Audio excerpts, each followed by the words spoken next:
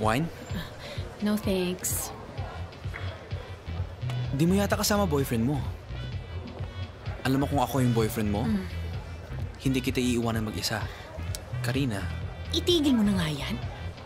Alam ba ng asawa mo na nanlalanti ka ng iba? Asawa? Wala akong asawa. Girlfriend! Ka-live-in, whatever, fubu! Single ako.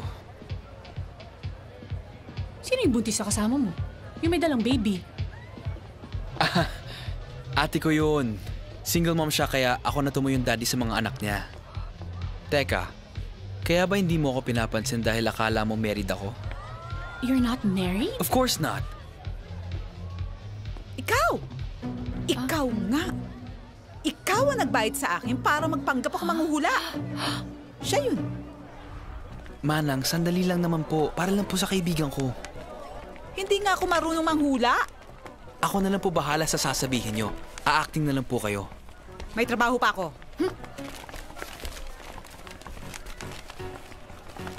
Pwede na po ba tong 500? Anong gagawin?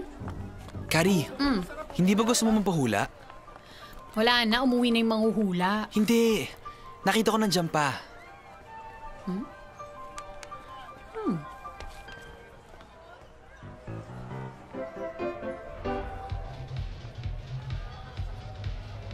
All the while, naniwala ako sa isang peking hula. Iha naman. Panahon na ng iPhone 6 at iPad. Naniniwala ka pa sa hula? Bakit mo ginawa yun?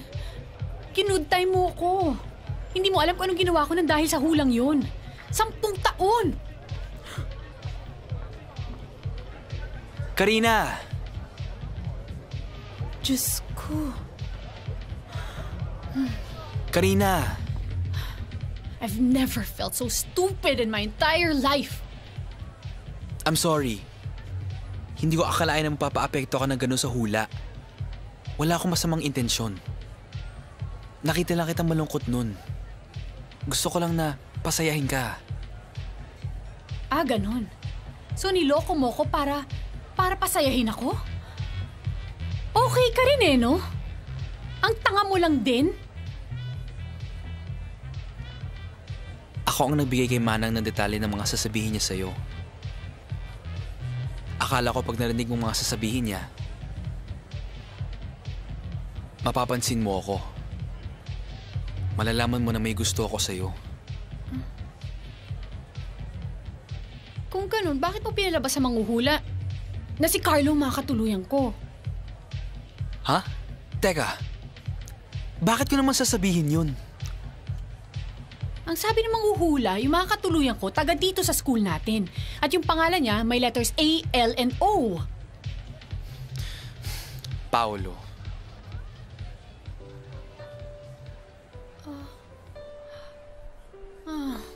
Hey! Ang tanga-tanga ko. Ang tanga-tanga ko talaga!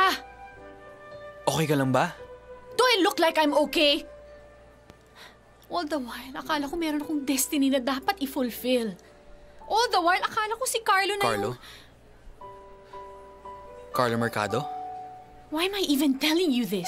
Oversharing na tong ginagawa ko ni hindi man lang tayo close.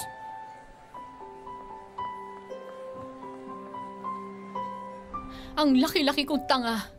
Ang laki-laki ko talagang tanga. Tingin ko nga. All this time, akala ko na... Well, at least now you know na. Ano na lang iisipin ni Carlo pagkatapos ng lahat ng kabalbalan at kabaliwan na pinagsasasabi ko sa kanya? Eh, di iisipin niyang tanga ka.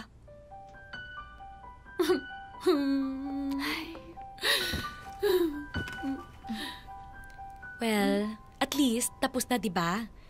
Tantanan na nga yung kabaliwan sa lalaki. Wala naman tayong mahihita kung pagkaaksaya natin sa kaiiyak ang mga unggoy na yan. #move on. I swear after this, ayoko na.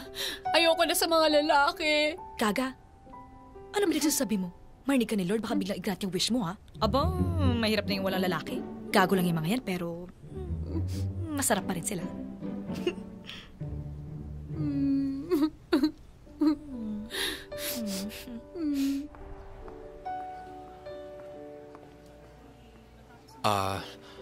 Carla Mercado, do you still remember me?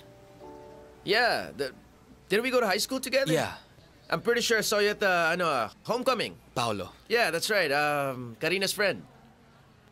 What are you doing here, man? Is there anything I can do for you? Actually, not for me. For a friend. Wala naman ako masamang intensyon eh. Ilan taon lang ba tayo nun? First year high school pa lang ang lakasan ng tama ko kay Karina. Kaya mo siya sinetap. Tapos walang nangyari.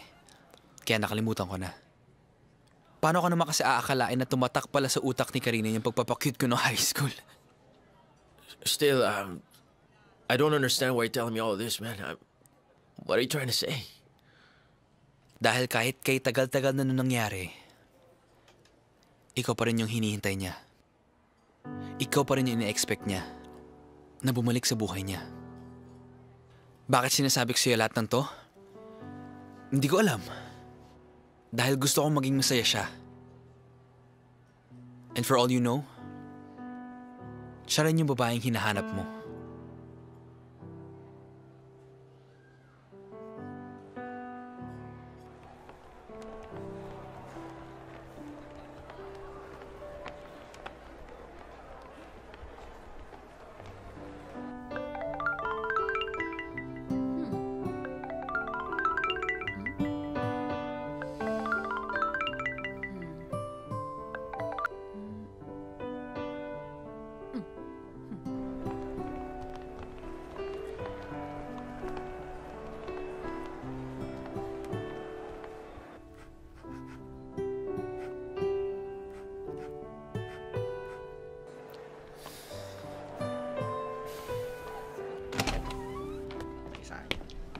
Uy, pasabay kami sa inyo, ah. Sabay kami, ah.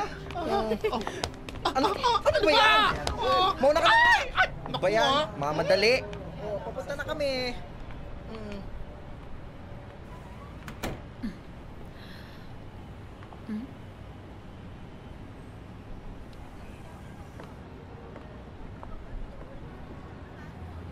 Anong ginagawa mo dito? Paano mo nalaman kung saan ako nagtatrabaho? May nagpasama kasi sa akin. Gusto ko rin makausap.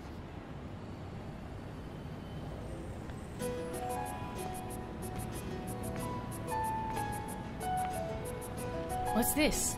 What are you doing? I wanted to come back to you with a face I know you'd want to see. Mauna na ako, malamang marami pa kayong dapat pag-usapan.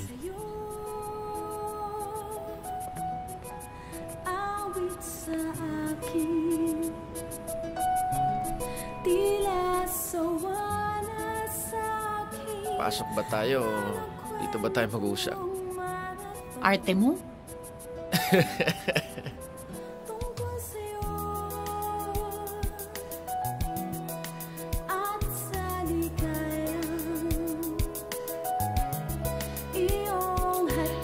The year was 2001. Yeah, I must have been, what, 13 years old when we first met? So who would have thought na si Karina na pala yung babaeng nakatakda para sa akin? Yes, it's true. Life did take us through different journeys for a time. But then look at where we're at now. Here we are. We found each other again. Spoil ko naman sa'yo, boss. Swerte ko. Swerte ko. And whoever said that romance is only for the movies? O kaya para sa mga tao na niloloko ang kanilang mga sarili? If you wish hard enough, if you believe strong enough, ikaw ang gumagawa ng sarili mong destiny. That is why I will always believe that every day can be a series of great beginnings and happy endings. Look at me.